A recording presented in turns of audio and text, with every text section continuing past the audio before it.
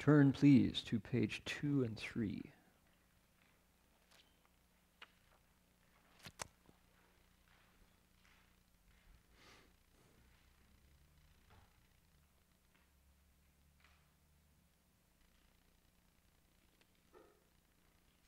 All right.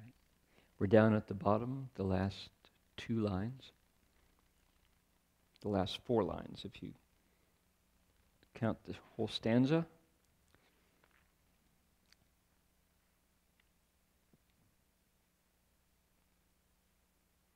Let's put a chant to it, musical tones instead of just spoken.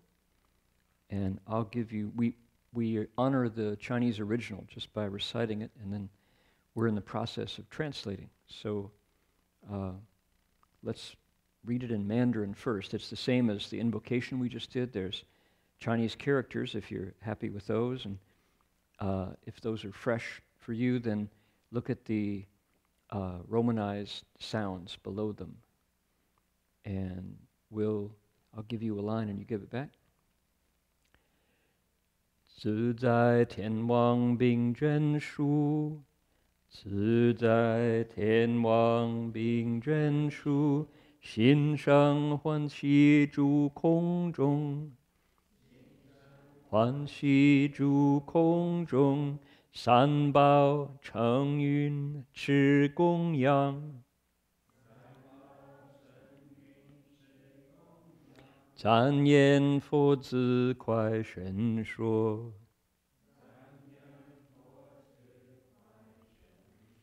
All right, over to the right. Let's do it in unison together with me. The Deva king of sovereignty and his following felt great happiness, and resting in the air, tossed gemstones and created clouds, which they held up by way of making offerings. They said, "O disciple of the Buddha, please teach us now." All right, what's going on? This is chapter number 26, and it's part number 6 of chapter 26. There are 10 parts. And each of these parts can stand by itself. Together, they make this chapter called the 10 grounds, the 10 stages. And it's talking about bodhisattvas. What's a bodhisattva? How do they think? How do they behave? What do they look like? What do they do? That's what this chapter is about, and it goes in great detail. It's really satisfying because it takes you into the mind of the bodhisattva, and it says, and the bodhisattva thought this. And upon seeing this, the bodhisattva reacted in this way. This is what he thought, and then it describes what he does. And the bodhisattva that is being described is just a generic, kind of a classical description of a bodhisattva. There's no specific gender, age, racial background, socioeconomic status. It's just the bodhisattva. So as a result, we can easily put ourselves into that and try it on. What if I did that? Could I ever do that? That's a pretty high bar to set of goodness, of altruism, of decency, of unselfishness. And yet, if we're never going to quite match the standards of the Avatamsaka Bodhisattva, at least it gives you that sense of this exists. This paradigm has been in the world for more than 2,000 years, and it's fresh. It's timeless, ageless, not only old, it's ageless. But somehow, in a way, when I go over these, I recognize it. It's like, oh yeah, I have an echo of that somewhere far away, and I would aspire to that. Maybe I'll move in that direction, kind of like a compass bearing. So we're right at the start of number 6. And what has happened? I didn't give you the background 2 lectures ago when we first started. I have a table of all the chapters of the Avatamsaka, and what gets introduced, what are the recurring patterns in each of the various chapters, and what's going on in this particular chapter, in this ground. And it's pretty astounding. whether you're astounded or not is up to you. I find it very astounding, kind of compelling to look at this. And we're here in the 10 grounds, and of the 7 places and 9 assemblies, this is number 6. So we're more than halfway through our sutra. In other words, this sutra was not explained by the Buddha all at once. He went from place to place because it's quite long. And maybe night fell. Maybe people got tired. Maybe the Buddha, it was time for lunch, and so he stopped. Maybe they were definitely the assemblies are a different length. So the Buddha would lecture here, move on, another place. And so this is number 6, and it was explained in the heavens. And right away, if you were raised in a Judeo-Christian biblical context, heavens, plural, is kind of a new idea, more than one. And Buddhism and Hinduism, interestingly enough, shares this vision of multiple heavens. So that's not too surprising, since the Buddha was raised in a Brahmanical society, although his caste was not Brahman. But these ideas were definitely floating there. There's quite a few notions in the Buddha's teaching that are shared with Hinduism. Cause and effect, for one. The idea of rebirth, for another. But he was a significant reformer in the midst of that. And we're not going to go there tonight because that would be like history of Buddhism. And we want to bring this forward to 2014. So this is number 6, in the heavens. We're in the heavens. Get used to it. Fasten your seatbelt, right? What's it look like out the window? Oh, here comes the surface to air missile. Whew, glad I missed it. Whew, boy, oh boy. Not funny. So it's the of the heavens of the desire realm, this is number 5. It's not the top. There's another lecture that happens at the top of the desire realm, which is interesting because it's Mara's heaven. Mara being the Christian equivalent, the Jewish equivalent would be Satan, lives in the heavens. Ooh. Go, wait, I thought the devil was in the hell, right? Wasn't the devil in hell? And yes, he was, but he fell there, right? Anybody familiar with the book of Job? The book of Job, Satan's up in heaven talking to God, making a deal how to devil his best disciple. So interesting parallels. If you go poking around into comparative religion, you find these crossovers. So, like I say, we're not going there tonight. But this was number 6. It happened 6 out of 9. It happened in the heaven called Hua Tian, the heaven of transformed desires, where desire gets taken from one being to another, ripped off, one might say. So that's an interesting story all by itself. The Buddha, as he spoke this sutra, sent light out from his body, it says. Now, can you imagine? How do we do that? Well, we do it with cosmetics, right? We do it with contact lenses. We send light out from our Hermes handbag. We send light out from our BMWs, right? External stuff we buy, stuff that is shiny and flashy. The Buddha does it from his own body because of the internal transformations that happen as a function of his samadhi when he meditates.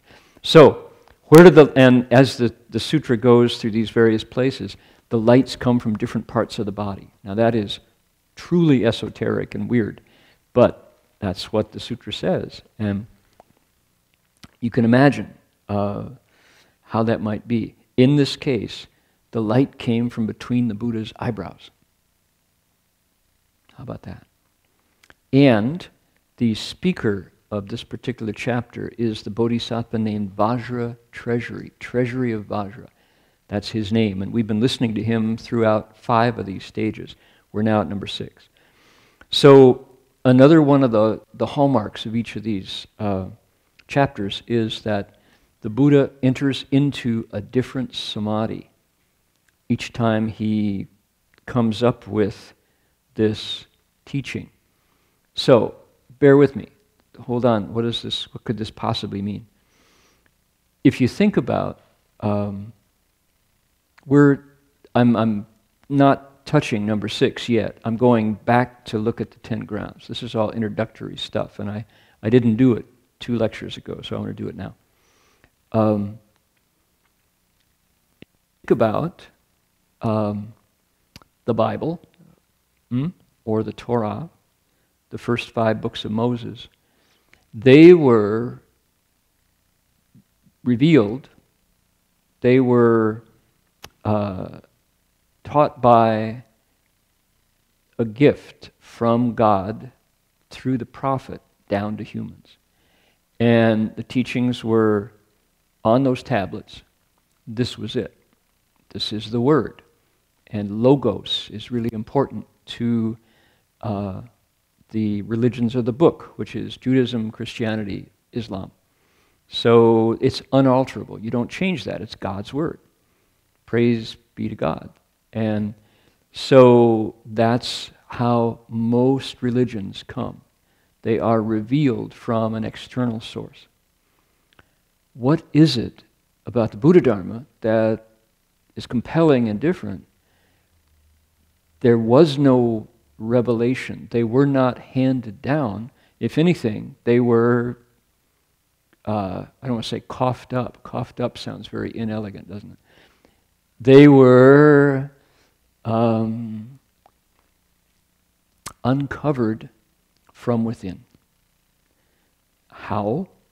Through a process of samadhi, through stilling, calming, purifying the mind. What was the Buddha doing under the Bodhi tree for those last 49 days before he woke up? He was calming his mind. They call it samadhi, this process of stillness and concentration. And you know, sometimes of the day, sometimes of the week, you're calmer than other days. Right? If you have a meditation practice, you can touch right there. After you sit, you're feeling more together. You're feeling more composed. You see deeper. Right? Problems that when we're moving around, active in the day, engaging our senses, seem so complicated, so many levels, so twisted, difficult. When you sit still for a while, there's this sense of, aha, oh, that was it. It was there all along. I was just too turbid. I was just too moving too much to see the connection. But after sitting still, then it's like, oh yeah, oh, that was there waiting for me to see it. It was there all along. Did the understanding arrive from anywhere else? No. It was revealed to you internally by that process of stilling. If you go look at the water flowing in the gutter after a rainstorm, where it's rolling down, you've got leaves, twigs, dirt, cigarette butts. You don't see the gutter itself because the water is rushing past. Another available example is if you cross the Richmond Bridge or the San Mateo Bridge during a windy day, windy night, you don't see the nature of the bay because it's choppy, it's moving. If you go 4 in the morning after a calm night, you can actually see through the surface of the water down a certain depth because the water's calm. Samadhi is that process of calming the water. The Buddha entered samadhi, up came this information. It was available to him. It didn't come from anywhere, but now his mind was quiet enough he could see through. So I think that's the process. And when I say he entered the 菩萨智慧光明善昧, the Bodhisattva's wisdom light, light of the Bodhisattva's wisdom samadhi, the Dharma of the 10 grounds was accessed that way. All right? You could probably find an analogy to searching on your computer. Astronomers get a bigger telescope and they can see further out into the universe. It's not that they created it, it was there all along, but with the added magnification, the stars appear, right? Hubble sees through these tiny little windows into infinite galaxies that before was just a pinpoint. Now they can focus on it and this another infinity opens up. So the Buddha enters samadhi and up comes this Sutra Dharma from inside. Different from all religions that come bequeathed through revelation. And now, one more step into that information, which is so interesting. Because sutras come from a different source than revelation, which you don't go around changing the Word of God, right? The book of Genesis is the book of Genesis. Sutras, the canon, the Buddhist canon, that wall of books, is still open, right? Anybody tonight who enters samadhi and wakes up can deliver a text that is identical in wisdom to the Buddha's because the process is the same. And each one of us has all the requirements to have wisdom appear. So the Buddhist canon is still open. It's not a closed, not a closed body of sacred literature. Interesting comparison point of view. Okay.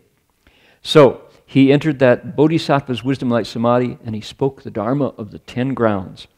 And it's 6 scrolls in Chinese. So that's kind of the basic information for our text. Could we go back to page 2 and 3? And we're down at the bottom. We just said, 自在天王并眷属心生欢喜住空中.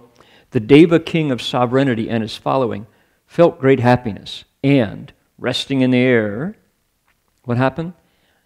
善宝成云持供养. 赞念佛子快宣说. They tossed gemstones and created clouds, which they held up by way of making offerings. If you can imagine this for a movie, the cameras are taking us to the heavens where the Buddha is sitting in full lotus, surrounded by all the beings who have come to hear him speak the Dharma. And the actors in the first scene of the 6th ground are the Devas themselves. The gods are there, very happy that the Buddha is in their neighborhood to teach this next piece of the chapter. And so how do Devas respond? They make offerings, and they make incredible offerings. Last week we heard about jewels, flowers, garlands, necklaces, banners, streamers, canopies, balms, incense, that is, all as offerings. So Devas are good at bringing out these valuable offerings, these things as offerings. And we talked about them last week, how this particular Dharma is not one. I remember in the Bible, as I grew up Methodist, and one of the offerings that I recall as a kid being particularly repelled by was burnt lamb, right? The shepherds slaughtered a lamb, charcoal broiled it and put it on the altar, or put it in the temple. And okay, so that's what they had. That was valuable offering, because if it's an agrarian, not an agrarian, sorry, it's a what's the word? They're shepherds and they're pastoral.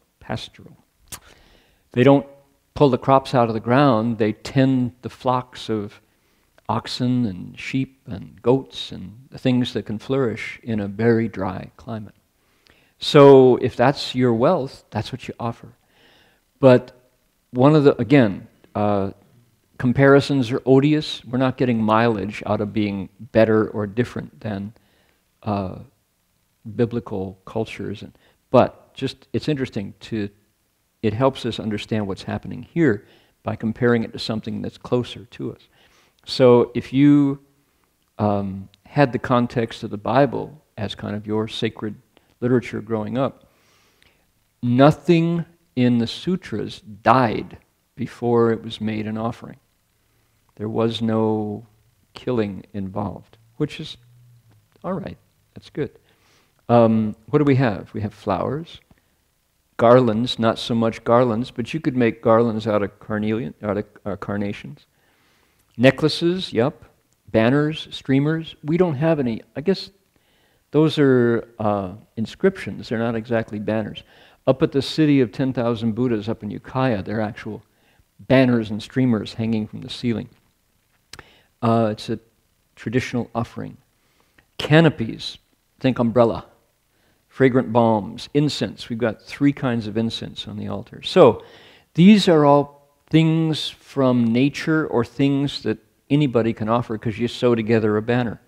You string together flowers into a garland. And the devas do a really nice job of that. The gods do, apparently, according to the sutra. Now,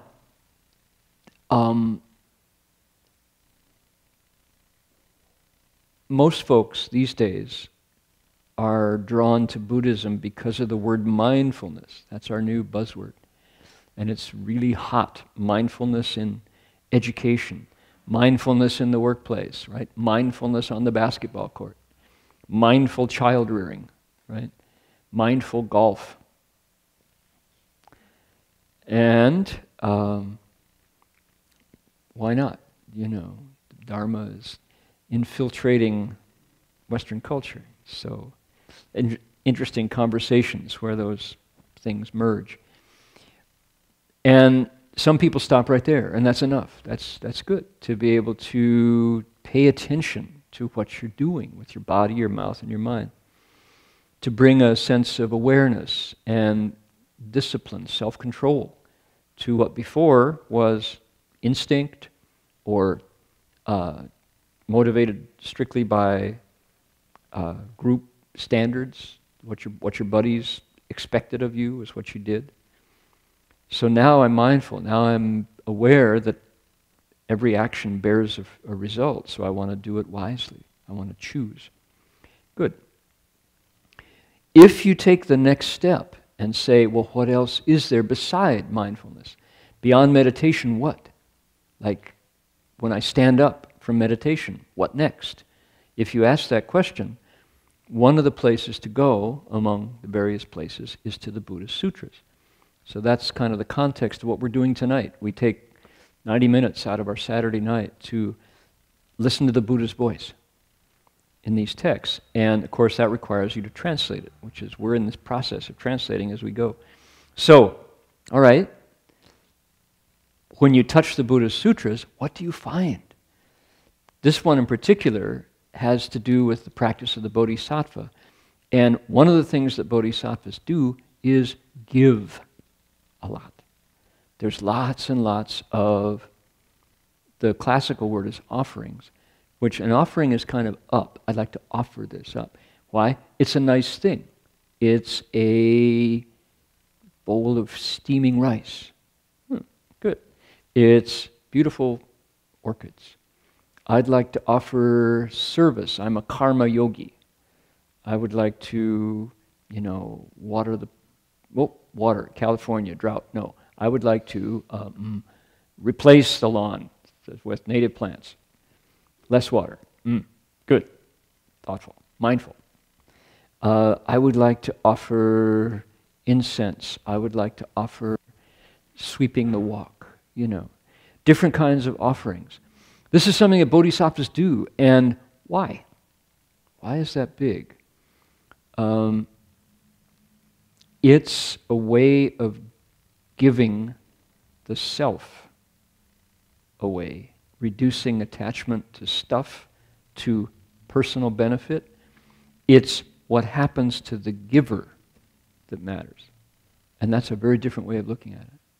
It's not so much that the Buddha wants this stuff. Give me all the incense you got. I want good incense, right? None of your dime store incense. I want the real stuff. Speaking of the real stuff, America has all, North American continent has all the materials for pioneering some new wonderful incenses. Not sandalwood, we don't have sandalwood, but we got pine, pinon, we've got cedar, we've got redwood incense? No, I don't think so. And stay away from eucalyptus. Eucalyptus incense gets in your lungs, not a good thing. But we have some very aromatic, fragrant woods, which could be super good incense. So apply yourself with diligence, entrepreneurs. There are lots of mindfulness markets available out there. We'll make a killing in Buddhist incense. No. You know, adapt. So, you can make an offering of incense, and the Bodhisattva does. And every time you give away. The act of giving reduces the sense of me and mine and all the good stuff for me, which from the Buddhist point of view is a good thing to do, to reduce this sense of me in the middle, or worse, me only.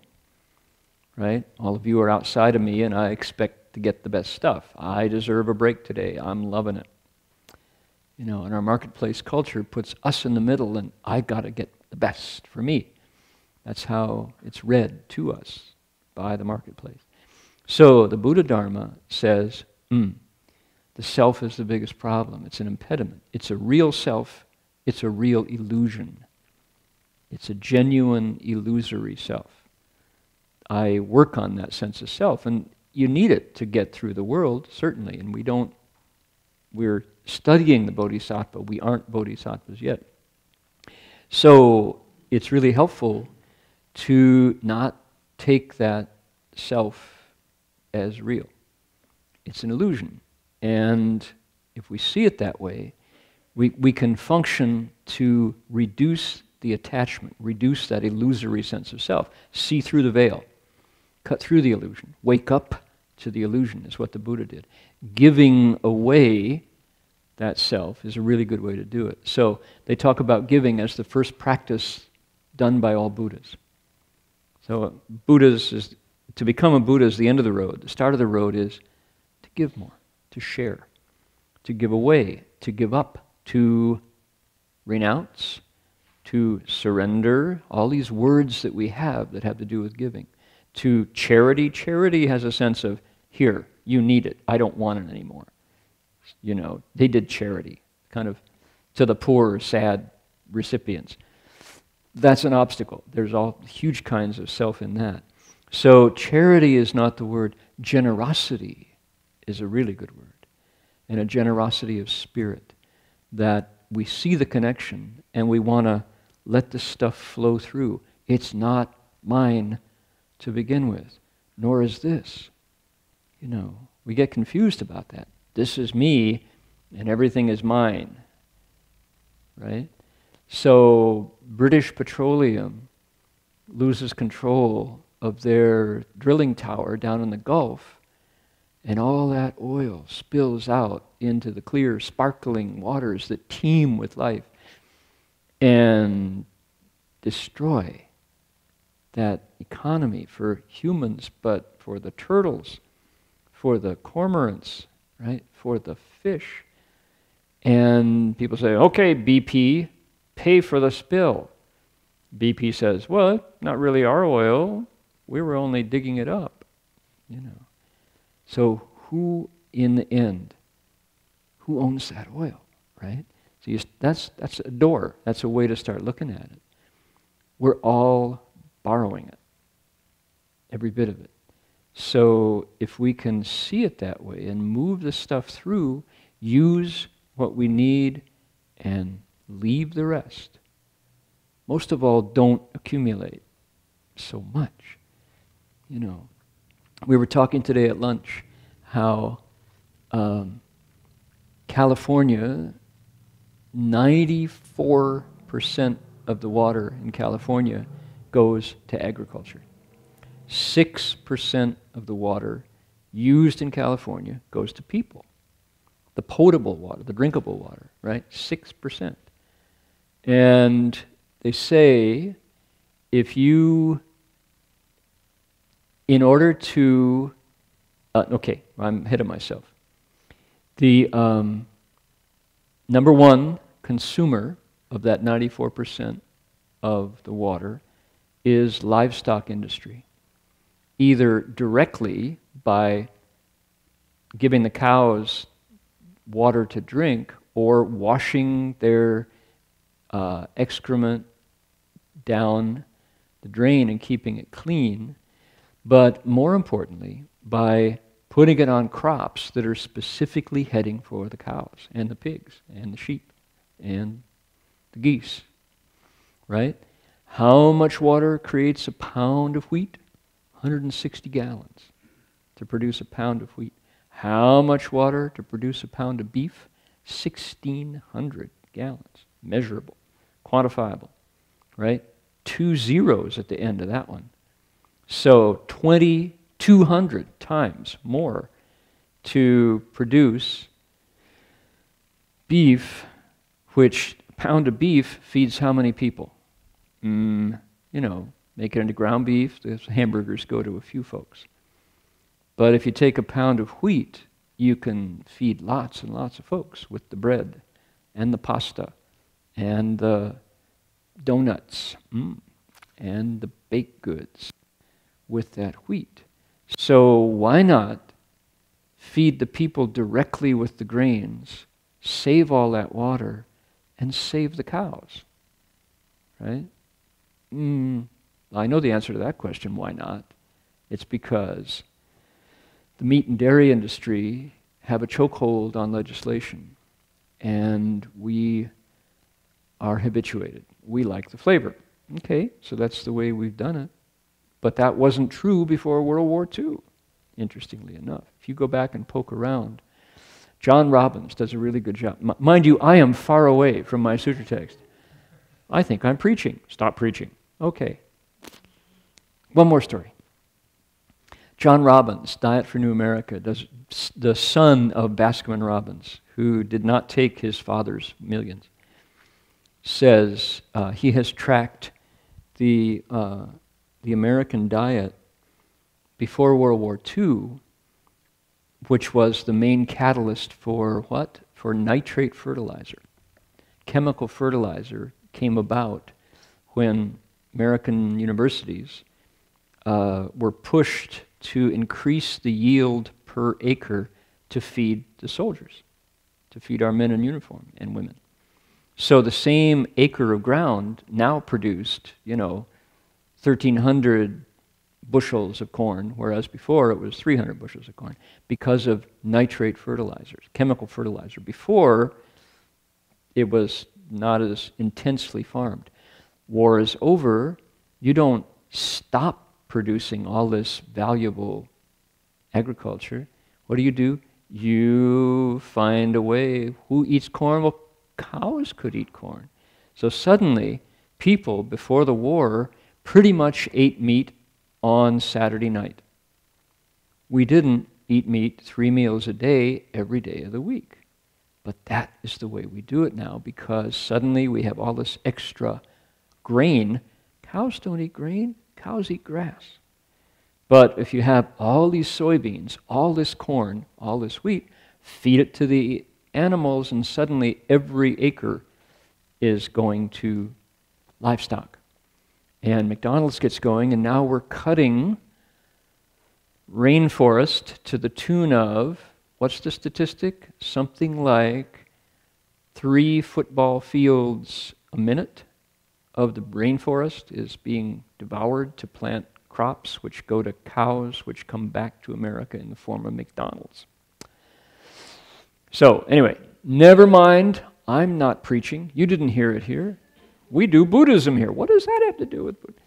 So, offerings, right? Well, we could make an offering of paying attention to water usage and thinking, if I were to eat lower on the food chain, on the food pyramid, if I were to eat more vegetables and less beef, would I be moving, whether I directly do it, would I be moving towards less water-intensive diet, thereby helping relieve the drought?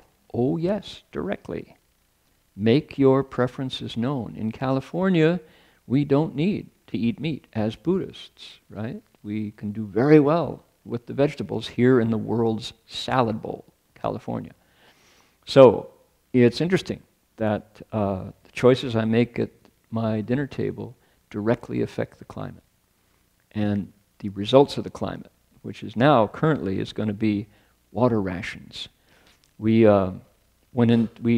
instituted paper plates today for our Saturday lunch to reduce the amount of dishwasher that we use to wash. But my goodness, that's a drop in the bucket, pun intended, compared to if we could just take some of those cows out of the food chain and let them graze on the grass they were made to graze on. All right, enough already. Here are the devas. San Bao Cheng Yun Chi Gong Yang. Our camera is moving in on these gods flying around, looking probably like this one or that one over there on the two ends. And what are they doing? In this case, they're taking these jewels and going very dramatically like that, and they make kind of firework, sparkly clouds, and then they take the clouds and they offer them to the Buddha. I imagine that's how the sutra is giving it to us, right? So this is the prelude to the Dharma being spoken. They're saying, Buddha, man, you are here to speak the Dharma. We're so happy. Here, may I offer up this cloud of jewels? You know, and the Buddha's going, no problem, right? As you please, right? 赞言佛子快选说, and they say, O disciple of the Buddha, please teach us now. Who are they saying this to? Not the Buddha. They're saying it to the Bodhisattva that the Buddha tapped to speak this Dharma. His name is Treasury of Vajra, Vajra Treasury Bodhisattva. This is really interesting to people who are used to Buddha sutras to discover that most of the Avatamsaka Sutra is not spoken by the Buddha. Most of it is spoken by Bodhisattvas. Even a deva, a god, speaks part of it, who the Buddha kind of, deputizes to speak the Dharma. He gives them that samadhi, that insight, and from their natures comes the Sutra Dharma. Turn the page, please, 4 and 5. Any questions? Yeah, Connie.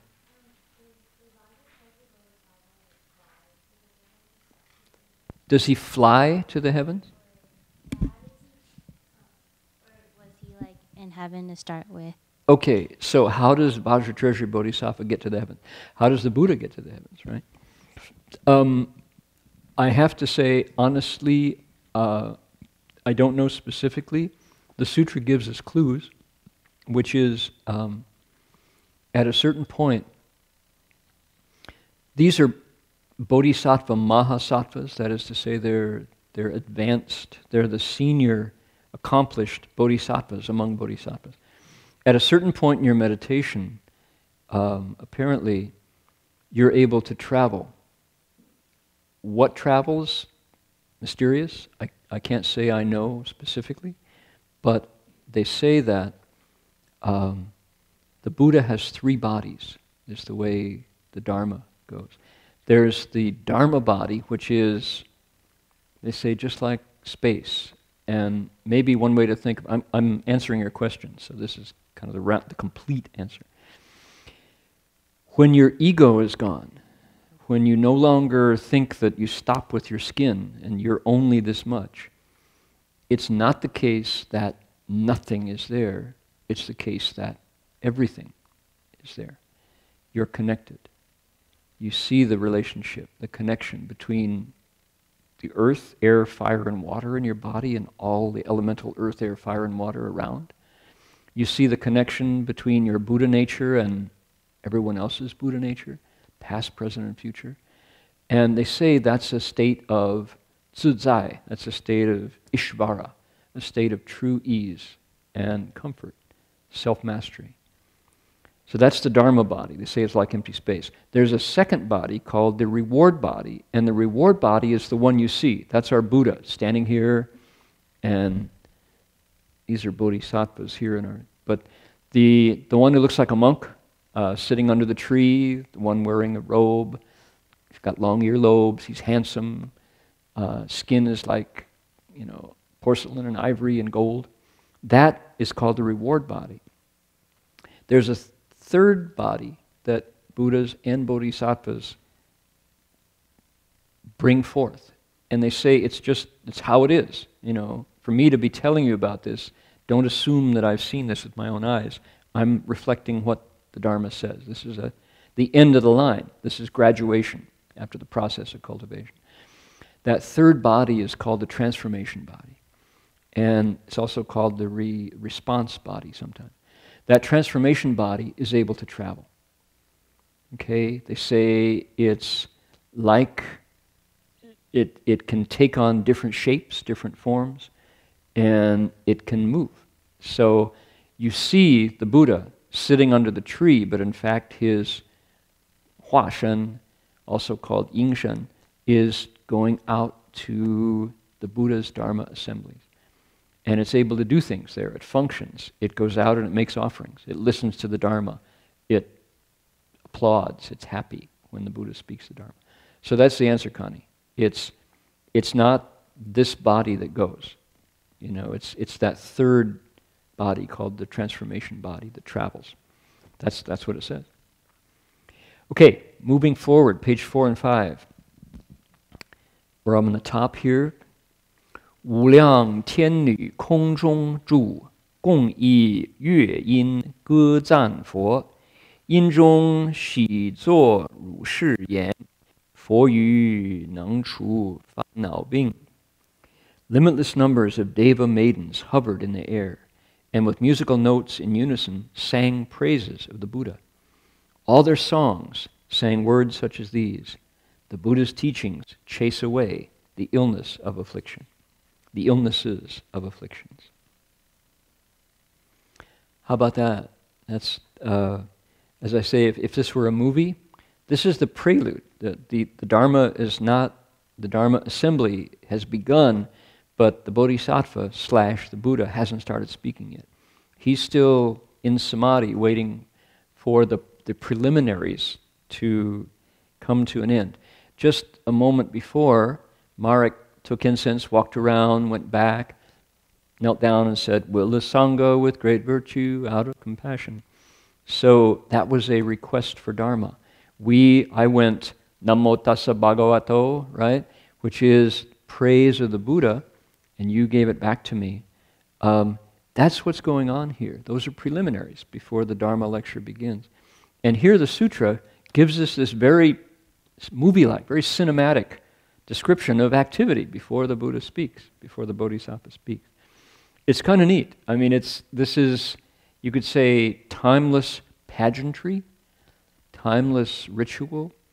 The Devas are happy because they're going to hear, they expect they're going to hear teachings which will end suffering. They're going to hear, if you had to say it in a word, truth. Dharma truth about the way things are, how things really are. Ajahn Sumedho was at CTTB last Sunday, and he's 49 years in robes, right? He's the senior Western monastic. Anybody know how long Bhikkhu Bodhi has been a bhikkhu? I think Sumedho's older, I think. Bhikkhu Bodhi is 46 years or something like that.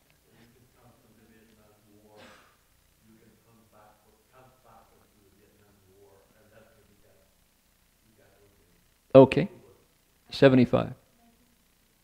67 was Bhikkhu Bodhi, and Sumedho was 64. Okay, there you go. I was 76. So, Sumedho is so good at this particular Dharma. And this is such a hallmark, signature phrase of his Theravada teaching, the way things are. That's how he translates the word Dharma, the way things are. And I can't do it. He has this great deep voice, you know, he's a big lion, Leo. The way things are. He shows his lion teeth. And he's great. What a father figure. He is so paternal. Longpo, you know, the Holy Father. So, yeah, he's great. So the way things are.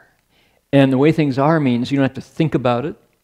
You don't need to talk about it. It's how things are before words and thoughts. And that's been one of my definitions of the Tao, which I haven't heard Ajahn Sumedho talk about the Tao, because it's particularly a Chinese rendering.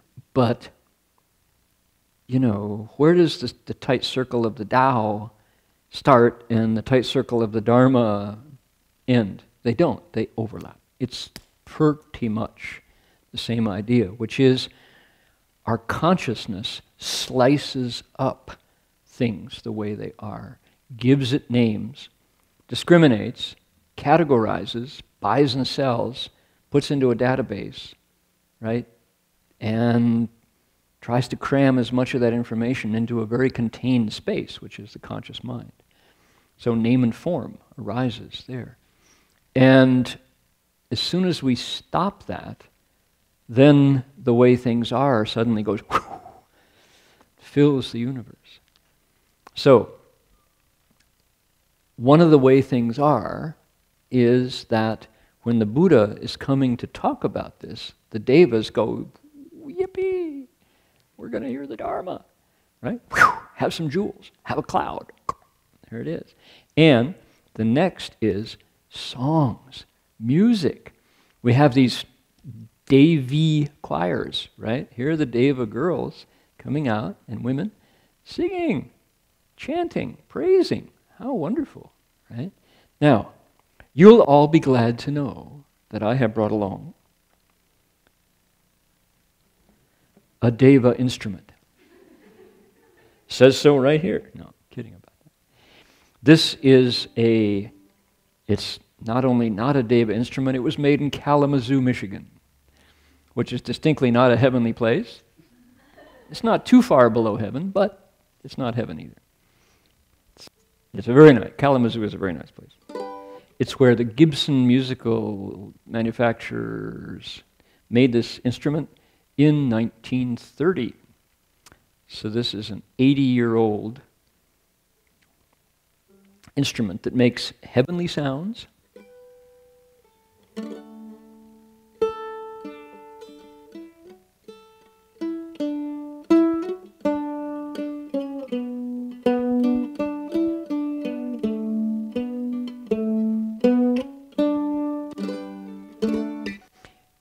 Are you all transported to the heaven? No. I'm only partly kidding, because why? There's a story here. I want you to hear it the way. What about that tune?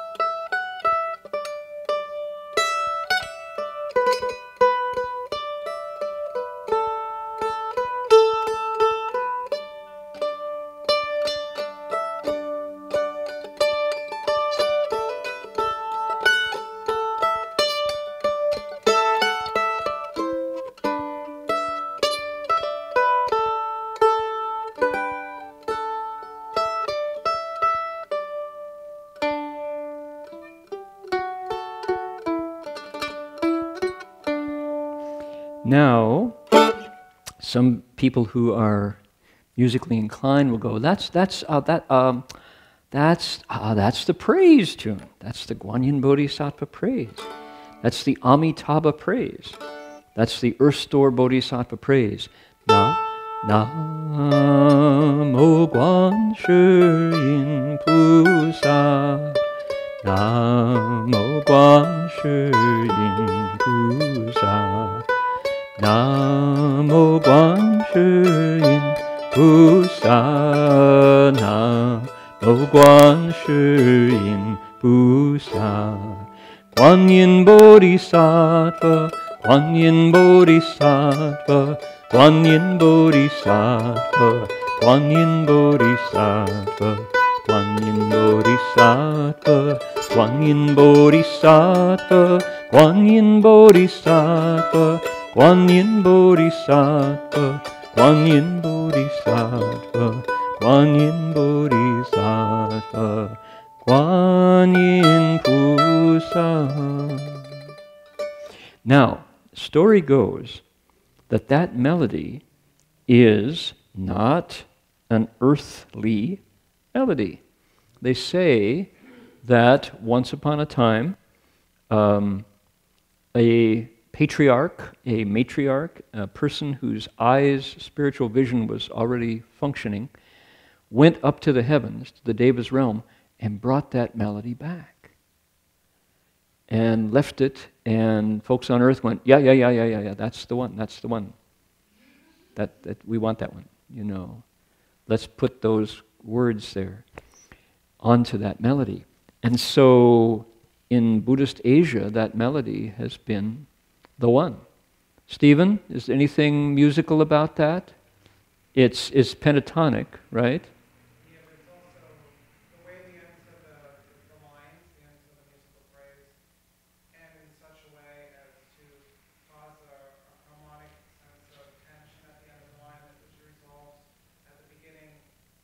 Which resolves at the beginning of the next line. Yes. So it goes in a circle. Yes. So it's designed to be repeated over and over again. It's actually very carefully crafted that way. Okay, so Stephen's point, Stephen is a composer, musically wise, says that the line da dee da dee dee dee dee dee dee da da da dee da dee dee dee dee dee dee da da da dee da da dee is designed that there's tension at the end which resolves in the second go round. At the beginning of each line. So you have to sing it again. Each line reaches a point of resolution at the beginning. There you go. Da, da, da. Right. So you, hold on to that thought, Joyce. So you, it's a good chanting tune because it just flows one to the next. Joyce?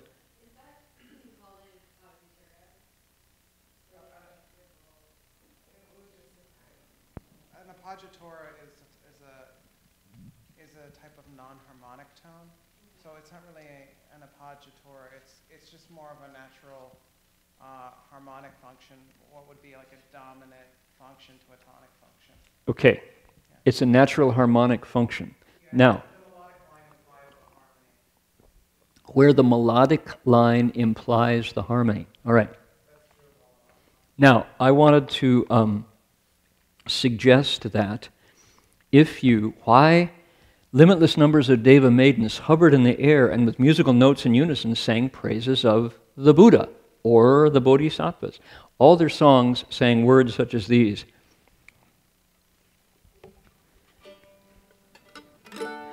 The Buddha's teachings chase away the illness of afflictions. Buddha's teachings chase away the blues that we are heir to. Right? They chase away the blues. So, how interesting. If you look at where those notes vibrate in your body, just in terms of a simple up and down. If you do this idea of chakras, right, the wheels that yogis and mediums and body workers tell us are actually there, So you start dee. What's the highest? What's the lowest? Dee da dee da da da dee da da da da da dee da da da dee da dum da da da dee da da da. Back up. So it goes to the top, down to the bottom, and it brings you back up. Very inspiring, uplifting, yeah. Versus na na na na na na na na na na na na na, you know, which is like makes you want to kill yourself, you know. And versus this music that just brings you back to the sense of da dee da, and then there's the refrain. There's the short one. Dee da da da dee dum dee dee dee dee dee da da da da da dee da da da dee dee dee da da da da da dum dum, like that, and you feel exercised. You feel like your energy has flowed and connected. It connects your inner circuitry with good energy when you chant that. As a result, you feel refreshed from the chanting. So, could this be, I'm just throwing it out there, could this be a Deva chant that we're using all the time? Who was the music of the spheres? Borjak? Who came up with music of the spheres?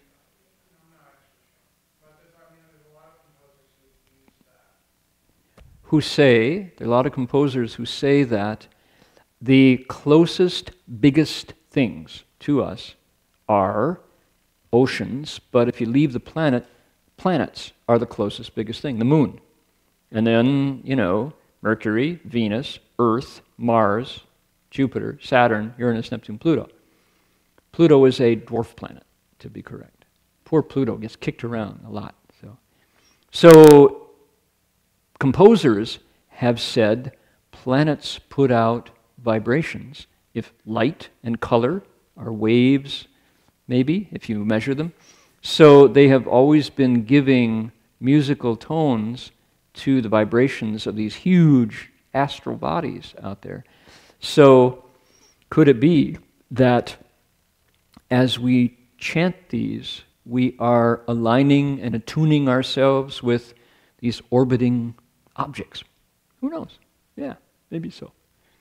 How interesting. So the Devas use these tones to praise. They say, the Buddha's teachings, 佛语能除烦恼病. So, Buddha's words able get rid of affliction, illness. All right? Words such as these. So, meaning those and others. So we talked about the carrier of these words, the melody, and maybe we have a authentic Deva melody. Is that the way the Devas sing? Well, how do planets sound? Some composers say this is how planets sound. They propose, this is Mars, very martial. Here's Venus, very harmonious. One wise person brought back this melody and said, this is what Devas sing. Maybe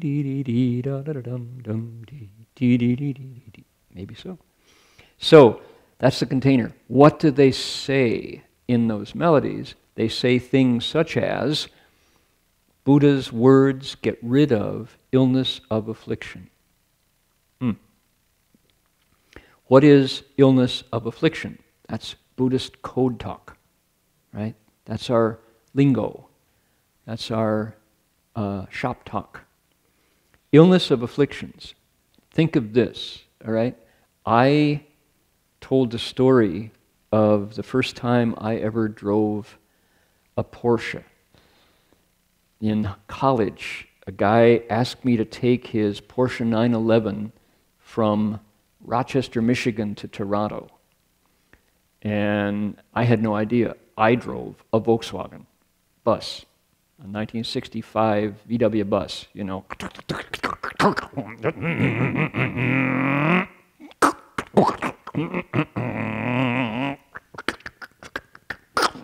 Third gear. And then if you were stop sign, try it again. You know, and away you go through 4 gears. Oh my. It was a wonderful bus. It was the Blue Max, and I cared for it dearly. So the guy says, you drive a VW? Yeah. Well, it's a lot like the Porsche. The Porsche is based on a VW engine. Shouldn't be any different. Okay, cool. You know, give me the keys. Oh, man. First gear, you know, gone. And the seat is pushing in my back, you know, as this car accelerates. And in second gear, I went off the road because it was hotter and faster than I was prepared for. And drove it to Toronto, and it's just like, whoa. My eyes were bugging out because the car functioned from steering to suspension to where you're lined up in the car, kind of lying down like this, you know, versus the bus where you're up like this. You know, the bus steering wheel is flat, you're like that.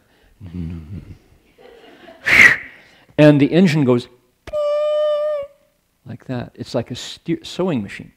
If anybody, is your mom, anybody here have who has a sewing machine? 2, 3, 4, 3, 4, 5, yeah. Sewing machines go zzz, right? You push that treadle and they go zzz. They don't have affliction. What's an affliction? Affliction is when your car is untuned and out from the exhaust pipe comes this black smoke. That's the illness of affliction. The Porsche was, you know, just woof, like that. And I was not prepared for a machine to be that fine, that finely honed and tuned and crafted to the point where the exhaust was tuned to a musical note, you know. And that was unafflicted. It was whoosh. And when your car is out of repair, that's the illness of afflictions. Okay, your very same body, today healthy and strong, tomorrow down with the flu, and you ache, and your temperature is wrong, you don't want to eat, and you're dripping, and you just want to stay still, and you can't get comfortable, you know. 6 days later, you're fine again. Your body is essentially illness-free. So where'd it come from? It's just the illness of affliction, out of tune, untuned, right? When I hear fan nao bing, the illness of affliction, I think not tuned, you know. And I think of the most tuned-up thing that I ever experienced, maybe in terms of something created, was that Porsche. So the Buddha's words, Nang Chu, can get rid of the illness of affliction. Why? Because the Buddha is a tuned human. Right? He's the Porsche among humans. There you go. Now there's an analogy you won't hear anywhere else. Right? 5 forward gears. Overdrive. So when the illness of afflictions is gone, what's working for you? You have body, mind, and nature all in harmony. What's missing? Greed is missing. Anger is missing. Delusion is missing. Pride is missing. Doubts are missing. What's the flip side of pride? Low self-esteem. Oh, I'm only a girl. I can't do science. Right? I took my phone in to the Apple store yesterday because my phone battery was wonky, I thought. And I made an appointment at the Genius Bar, which is what you have to do, and kept my appointment. I was there on time. And they found me a tech rep. What a great name. Hi, I'm your tech rep. and her name was Ashley. And Ashley was the tech rep. And where I grew up, like, tech reps weren't girls. And Ashley came out, and as soon as she came out, I relaxed, because she was in charge of my phone. And she like, okay, would you please plug it in here to the, and then she says, okay, tap this. I'm going to ask you to tap that. And she's going, spec. No, your battery's fine, she says, but it's how you're using your phone that's the problem. You're the problem, not the phone. I confess, I am not worthy of Apple products, So please accept my confession. So she said, no, it's just, we'll reinstall. I'd prefer you install it off the cloud than off the iTunes. Did you back it up? No. So she embarrassed me. Ashley was like, had my number immediately. So what a tech rep, Girls don't do science? She did, and she had my phone healthy in 20 minutes. So it's like, what's low self-esteem? It's a story. Low self-esteem is a story that someone told us that we bought, right? Gender is not the issue in being a tech rep, clearly. I would have her fix my phone, with confidence any day. So, where are those stories? Where do we hear we get that from? Affliction. And affliction can be habit. So in other words, we've been doing it that way in our conscious mind for so long that that's the story we tell ourselves. Those stories arise from within. Or maybe we got it from Dad, who was not happy having a smart daughter, maybe. Or Mom, who maybe didn't want competition. Those kind of stuff. Family dynamics, who knows? Maybe it was a misguided third grade teacher who steered all the girls towards home ec and away from the lab, But it's a story. So, arrogance is the same, right? We have this phenomenon of the one-child policy in China. And all the Xiaohuangdi, little emperors that are raised without siblings to socialize them, right? Kids who, maybe it's not the parents are aware, the parents are very, very smart parents in China, but it's the grandparents who come down and they're so thrilled to have a son that they spoil the kid rotten. And he grows up thinking that he is the center of the universe. And if he doesn't meet someone along the way who regularly lumps on him and shows him that there are bigger kids who are smarter than he is, he will grow up and run amok. There was a time in Australia, I think things have mellowed out now, but when Chinese exchange students started to come to Australia and registering in large numbers, and of course the Australian provosts and admission officers were thrilled to get those tuition dollars, they would take all these Chinese kids. And there were stories of the little emperors truly terrorizing campuses in Australia because nobody had ever told them no. And to the point where, the stories go on and on. But after a while, nationwide, Australian University says, we would like a letter of guarantee that if your child misbehaves here, and here, he will be dismissed and sent home. His passport revoked, his student visa. So, anyway, arrogance. A story we're told. Are you told by the authority figures in your life that you are perfect as you are? No matter how rotten you are, that you're just such 可爱 guai, Well, if you believe it, and you don't have any siblings, I was the middle kid. And my brother, I had blessed with a wonderful brother. It was my sister. She would get me in trouble all the time. She would lay some trap where I would throw a slipper at her. Mom, he did it again! You know.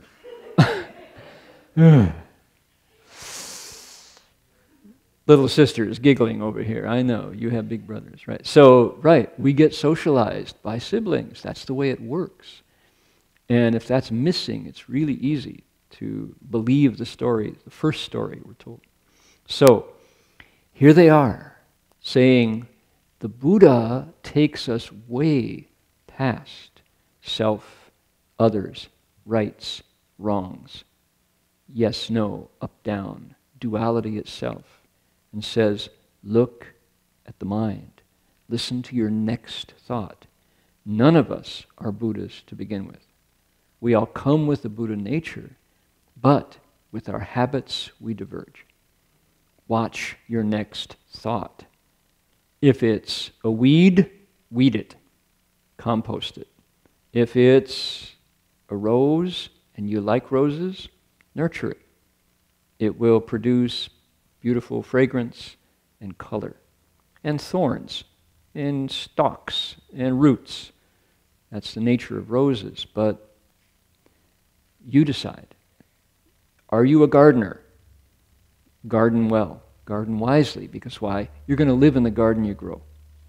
So take charge of your garden. That's the teaching of cause and effect, right, from the Buddha.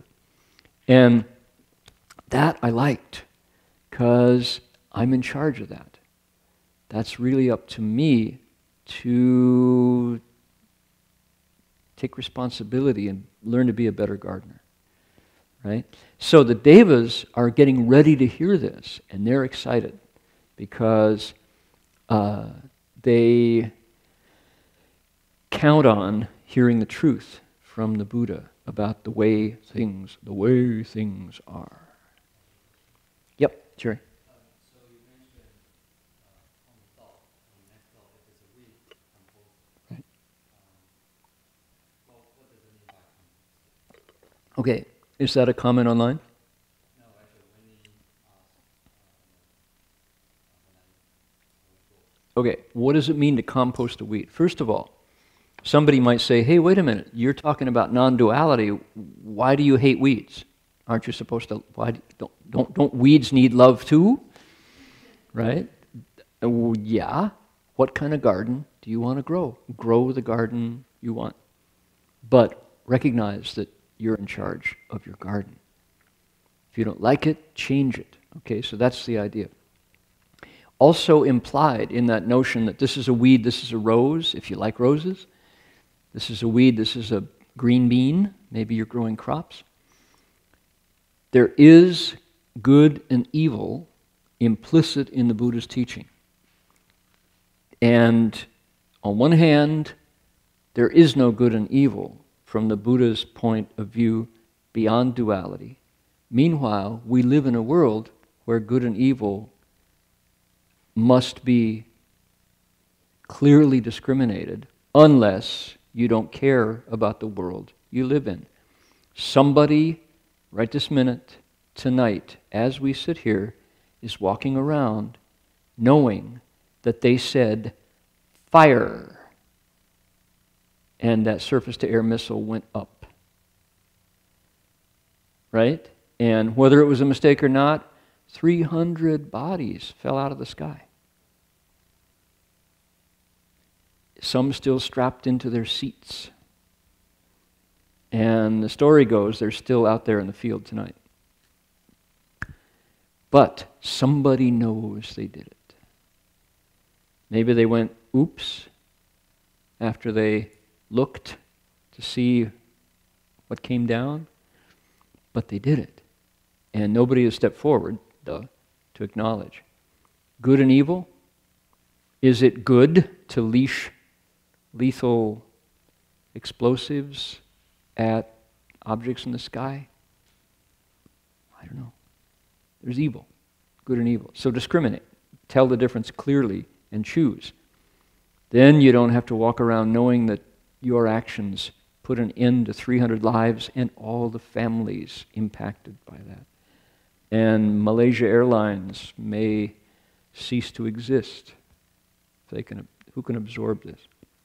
So, good and evil exist, all right? So that's one. Jerry's question was about composting.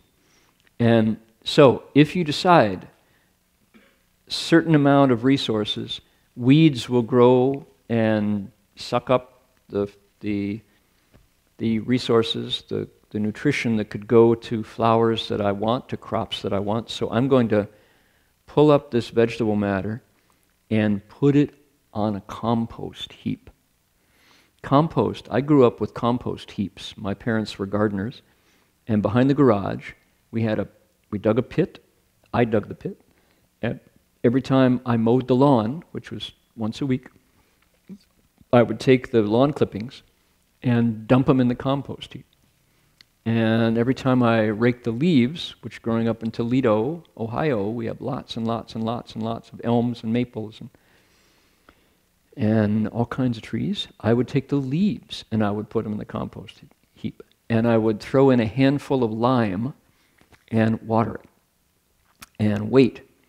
And if you do that and you periodically go out with a spading fork, not a pitchfork, pitchforks work, but a spading fork, turn it over, you aerate it, and you wait. Within 3 weeks, a change will happen, particularly with the grass cuttings. And in a chilly morning, you'll go out with your spading fork, turn it over, and the steam will come rising out of your compost heap. And it's hot in there, and you look and there's this white spidery powder on the decaying vegetation. It's called a compost heap. So the components are vegetable matter, water, just enough to make it slightly damp, and air. You aerate it. And over time, if you do it well, it's pretty simple, it will change. And all the stuff you need is there. Lime will quicken it, right? But what happens is the matter breaks down and it becomes really nutrient-rich fertilizer. Now, if you want to toss your organic apples, peels, coffee grounds, anything that's not animal matter, anything that's not bones and grease, you can put your organic garbage on your compost pile. People do that too. Sometimes eggshells, if you eat eggs. Sometimes no citrus, doesn't like citrus. No orange peels. Banana peels, good. So take the citrus out, take the animal products out if they're in your kitchen, and throw the garbage on there. You can do newspaper strips too. Shred it because wood matter. And the compost pile will very happily break it all down. Now here in Berkeley, we have these black plastic compost bins, really sexy, kind of high-tech compost bins with various drawers and stuff. And sure, you can do it that way. But all you need is a pit. Just dig out the soil a little bit and you have a compost heap. Doesn't smell if you do it right. The smell only comes if you don't turn it, and if you have only garbage. It's a garbage pit. That's not a compost heap. You need lawn cuttings or leaves. You put it in, and magically this fertilizer comes out. Okay, that's the analogy. In the mind, what's the pit? The pit is the mind. The vegetable matter are your wangxiang, your false thoughts. The discursive stuff, the greed, the anger, the delusion, the pride, the doubt, the low self-esteem. You take those thoughts, not acting on them. You prune them, you clip them, and you let them go. You don't react. They will become the fertilizer for the real fruits and flowers of the mind. Kindness, compassion, serenity, right? Joy, patience, generosity, which are the things that grow from that very same ground of the mind.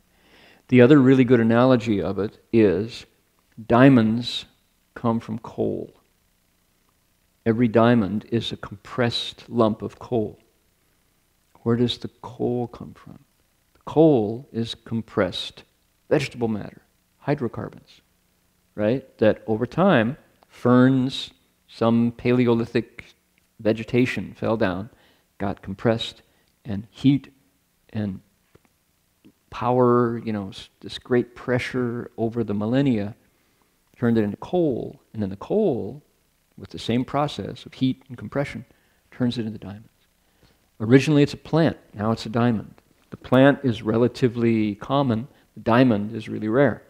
So false thoughts are relatively common, bodhi thoughts, the thought to wake up, is especially rare.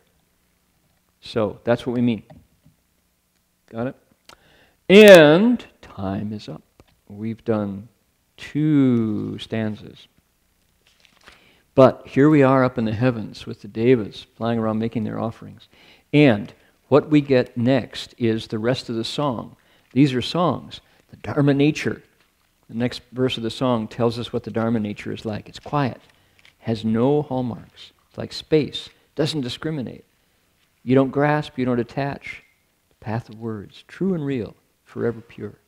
That's coming up next week. About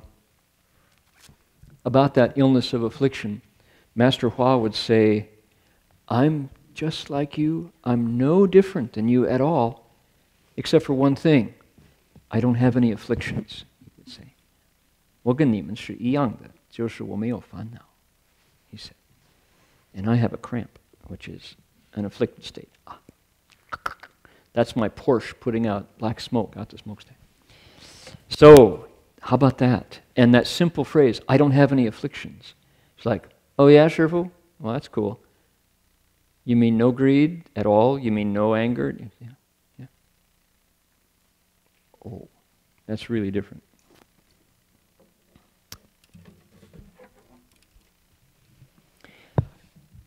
On your Dharma request sheet, if you flip it over, there's the dedication of merit. And if you have the songbook in front of you, one of these guys, it's also in the back of the songbook.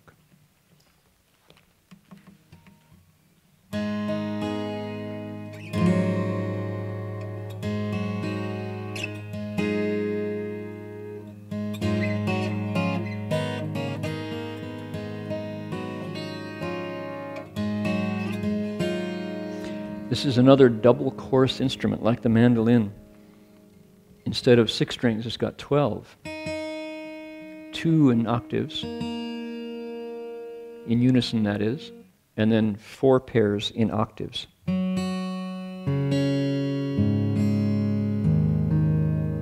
So the opportunities for this harp-like, harpsichord-like quality are big.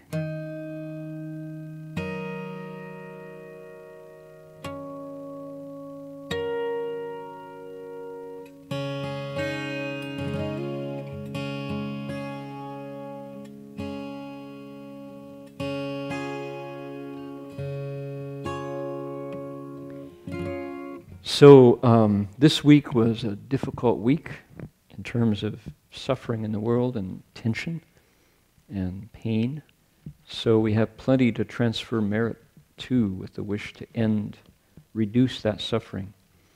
I don't know yet anybody who was on that airplane, but I have some Dutch friends who I expect I'll be getting the word pretty quickly about. Who knew who.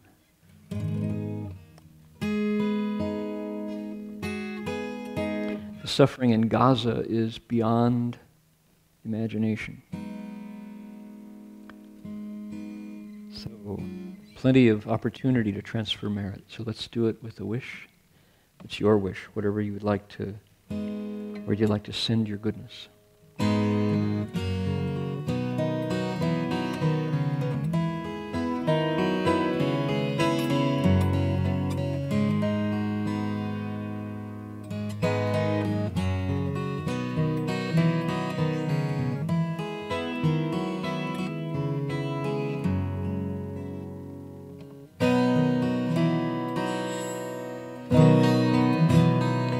May every living being, our minds as one and radiant with light, share the fruits of peace with hearts of goodness, luminous and bright.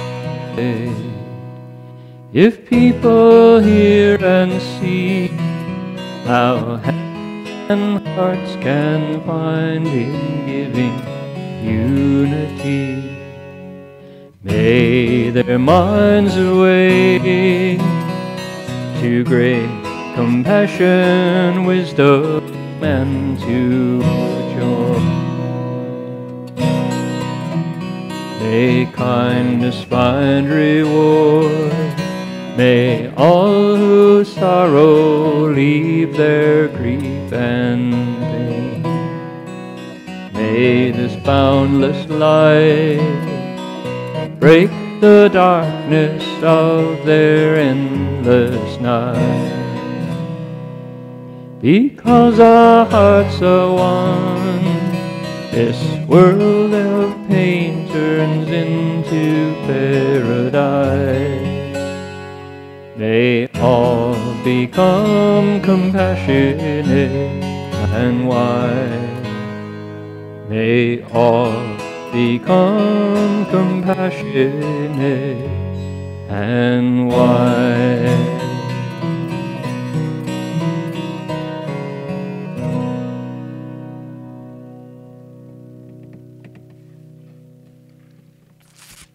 All right.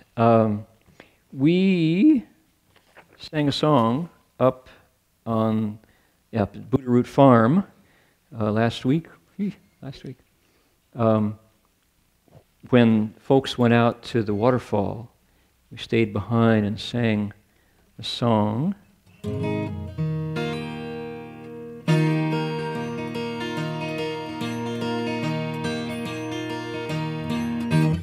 Called Our Hero.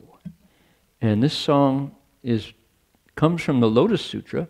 It's a story found in the Dharma Flower, the Lotus Sutra, about a Bodhisattva whose name is Never Disparage, Changbuching Pusa.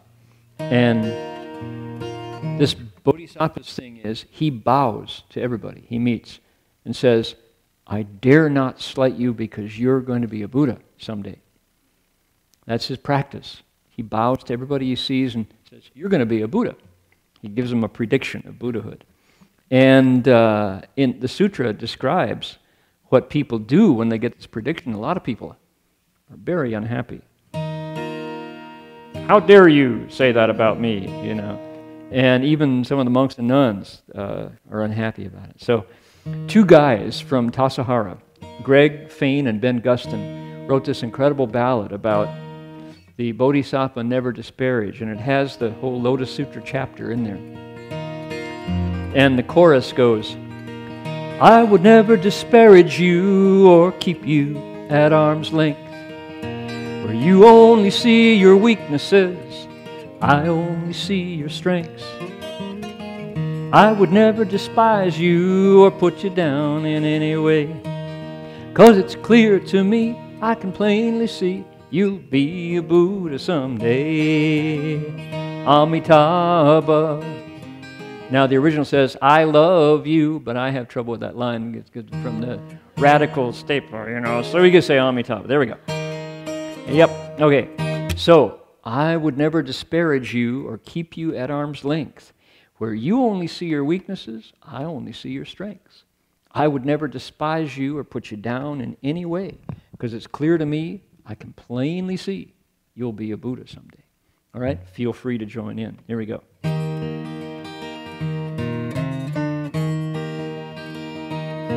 There's a book called the Lotus Sutra that you really ought to know about. A holy book that has the power to remove all fear and doubt. The book tells a story about a man who means the world to me, who could just as well have been a woman, except for male hegemony. They called him the Bodhisattva Never Disparage, Bodhisattva Never Despise. I'm making it my ambition to see the world through his pure eyes. I will never disparage you or keep you at arm's length. You only see your weaknesses, I only see your strengths. I would never despise you or put you down in any way, 'Cause it's clear to me, I can plainly see, you'll be a Buddha someday. Amitabha. Now, you don't have to use the phony country and western accent. You're free to sing it any way you want. Now, the Bodhisattva, never disparaging from countless kalpas in the past, in the time of the counterfeit Dharma, was something of an outcast. 'Cause the monks and nuns of his time were known for their arrogance and vanity. And these were the very folks who exercised power and authority. But my boy never concerned himself if they treated him like a freak, 'cause he bowed to everybody equally, and these were the words he speak. Here we go. I will never disparage you or keep you at arm's length. Where you only see your weaknesses, I only see your strengths. I would never despise you or put you down in any way. It's clear to me, I can plainly see, you'll be a Buddha someday. You can join the last word, Amitabha. There we go. He never read or recited the scriptures much. He only liked to practice respect. But the monks and nuns of his time didn't meet it like you might expect. Instead, they cursed him and they reviled him. They wished that he would go. 'Cause they all had self-esteem issues, like most everyone else I know. And they beat him and they pelted him with stones, tried to drive him away. He'd just run off a safe distance and turn around and say, join me, I will never disparage you or keep you at arm's length. Where you only see your weaknesses, I only see your strength. I would never despise you or put you down in any way. 'Cause it's clear to me, I can plainly see, you'll be a Buddha someday. Amitabha. All right. And so it went on for years and years. He was the target of scorn and abuse. But still our hero never shed no tears or wondered what's the use. Till he came to the end of his natural lifespan, lay down and fixing to die. And he heard the Holy Lotus Sutra being preached up in the sky. And his life was extended for millions of years, living to this day. In the pages of the Lotus Sutra, you can still hear him say, I would never disparage you or keep you at arm's length. You only see your weaknesses, I only see your strengths. I would never despise you or put you down in any way. 'Cause it's clear to me, I can plainly see, you'll be a Buddha someday. Amitabha. I would never disparage you or keep you at arm's length. You only see your weaknesses, I only see your strength. I would never despise you or put you down in any way. 'Cause it's clear to me, I can plainly see, you'll be a Buddha someday. Amitabha.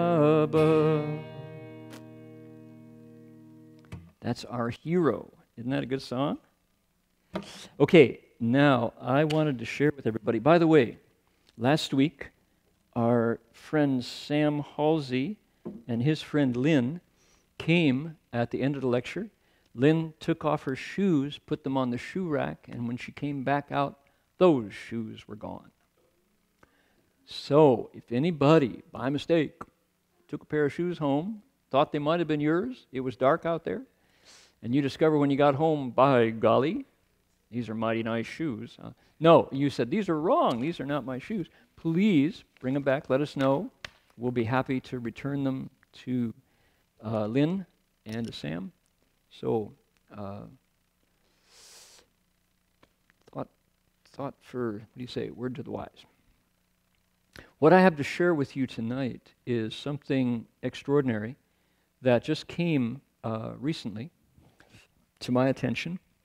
And we're Tom Mahan. People know Tom Mahan from the late 1990s here at the monastery. Tom is a journalist for Silicon Valley corporations, and he wrote the first novel set in Silicon Valley called Charged Bodies. He wrote the history of Hewlett-Packard and how it began with a bomb site, and so and so, on and on. Tom and I, back in 96, 97, 98, up to 2000, 2003, regularly took part in high-tech conferences to offer human values in the high-tech world, a seminar. And we went to the Vallombrosa Center down in Menlo Park, and for 3 or 4 weekends, opened up this space where engineers and people who had been steamrollered by their startups or by their time to market could come and talk about the reality of trying to keep your heart together while living in the fast lane on Highway 101 and Highway 280. And we finally wound up with a website called reconnecting.com, C-A-L-M, reconnecting.com.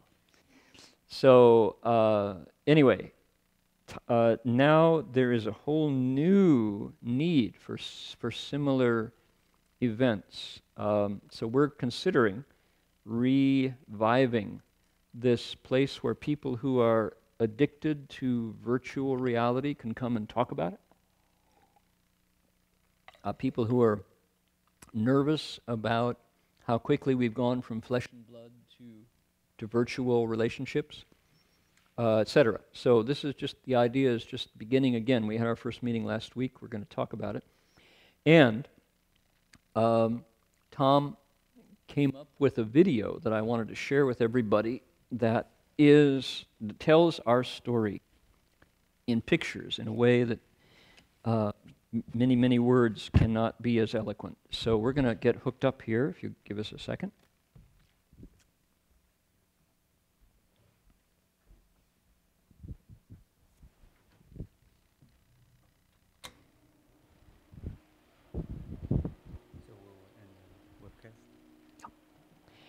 Okay, we're going to go ahead and end our webcast at this point. So our friends who are joining us online, we will see you same time, same place next week. Only I will be in North Carolina. We're going to, I'll tell you about that in just a bit.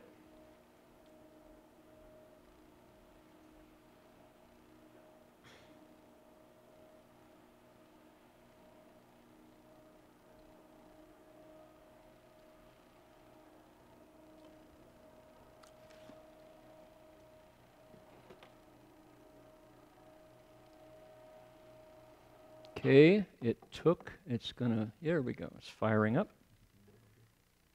We don't need the audio. It's really, really loud. And there's only, this has subtitles, so